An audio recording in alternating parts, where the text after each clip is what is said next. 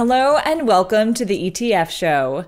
Joining us now to talk about a recently launched Tactical Advantage ETF with the ticker FDAT is Mike Caffey, CEO and President of Family Dynasty Advisors. Well, Mike, it's great to have you with us. Good morning, Jenna. It's great to be here. Appreciate the letting me join and visit about our new ETF that we've created. So thank you this morning. Well, we're excited to talk about it, and many investors might be new to Tactical Advantage ETFs. What makes FDAT a distinct choice for investors in the ETF market? And could you share a little bit more about Tactical Advantage ETFs in general? Absolutely. So the Tactical Advantage ETF, the ticker is FDAT. We pronounce that FDAT for simplistic sake. And where we're a little bit unique in the market is we actually incorporate both tactical and fundamental analysis within our program. And the philosophy of the ETF is really designed on the fact that we believe that the long-term growth potential that we're all striving for in the marketplace, you can't achieve the long-term goals without focusing on the short-term volatility and the negative impact the market can sometimes have. So, we're really focused on with ETF. When the market feels that it's kind of an annual temper tantrum, really minimize that drawdown, and that will help us in the long term achieve those long-term results. In what ways does this Tactical Advantage ETF's method for managing volatility stand out compared to its peers? Sure. So, all active managers have a similar trade in that we all rebalance our portfolios. So the timing could be a little different, but we all rebalance. So, and the gist of that, as everyone probably here knows, is really going from an asset or an asset class that maybe you feel more comfortable with. So you're going to overweight that one, and maybe you underweight something else just based on current conditions in your own independent analysis. For us, we do all that. What's unique with FDAT is that we actually treat cash or money market funds. We treat cash as its own asset class. And so when we rebalance based on our analysis and market conditions, we actually will overweight cash, or underweight cash. And by doing that, by kind of removing some of that risk out of the market and or putting that risk back in the market, we're able to maximize the growth potential, but also minimize the volatility during market drawdowns because we'll have an overweighted cash. So that's a big distinction from us versus other managers who rebalance. Now, many funds might lean towards specialization. What drove your Tactical Advantage ETF to embrace a wide-ranging sectoral exposure in its portfolio construction? Yeah, so for us, we kind of approached it from, as we built this out, we wanted to have an investment that would be resonate with the retail investor, but also with the institutional investor. So for us, FDAT does have about 14 holdings, 15 if you count cash, and it's all U.S. based. But for a retail investor, we wanted to be the core holdings of where we think we could fit into a retail investor is kind of that core holding. We're diversified, we're actively managed.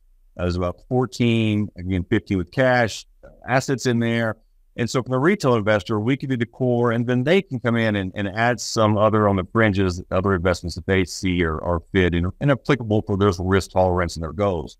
On the institutional side, I think we also can fit though, because, for their side, as a more broad-based and maybe more diverse portfolio, we believe that FDAT could be the low volatility kind of sleeve, the low allocation towards lower volatility assets that might help offset other assets that may have in that diverse portfolio. So we really believe in the design of FDAT was really trying to focus on both the retail and the institutional and kind of fill the need for both. And in a market where passive strategies are often championed for their low-cost structure, what unique benefits does this Tactical Advantage ETF's actively managed approach bring to the table? Well, I'm definitely not a fan or belief that money doesn't always buy better, and so but there's also in certain situations where a boat's not a yacht. So there are times and places where it's worth spending some extra value or spending some extra money to achieve that value and what we call the value proposition. And so for us, there's two things that we believe we bring to the market with us. If you're invested in FDAT, the first thing you're looking for is actively managed, and that's what we do. You're actually absolutely getting that value proposition from our strategy. We look at our assets, all 14 of our holdings every single day. Everything gets looked at with the buy, hold, or sell strategy. And so you're absolutely getting your money's worth for that active management overlay. And two, you're approaching the low volatility. So for us, you're also involved with us because you want that long-term growth without all the volatility, or at least minimize volatility, I should say.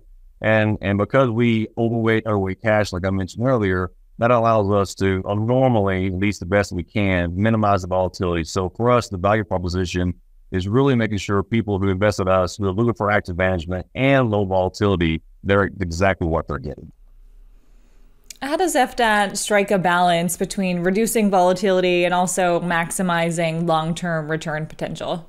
Yeah, our secret sauce, really, Jenna, is the flexibility. We're very nimble in what we do, very focused on what we do, and so that's the secret sauce. We're ever going there, again, very active in management. So when the market turns and moves higher based on whatever fundamentals, we're right there in the market. When things kind of turn, and again, the market throws a temper tantrum, we're very nimble and flexible to overweight cash and adjust accordingly. So our flexibility to react to the market is really our secret sauce.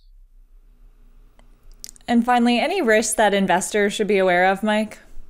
Yeah, typical scenarios. Obviously, past performance doesn't guarantee future results. We've all heard a bunch of times, but for us, we strive to maximize growth. We strive to minimize, lessen the volatility and market declines. But obviously, like everyone else, we can't pick the tops and we can't pick the bottoms. So we strive to do the best we can. But obviously, there's a risk and involved with managing or being invested in FDAT in the market itself. Well, Mike, thank you so much for joining us. Well, thank you very much. I appreciate it. And thank you to everyone watching. Once again, that was Mike Caffey, CEO and President of Family Dynasty Advisors. I'm Jenna Dagenhart with Asset TV.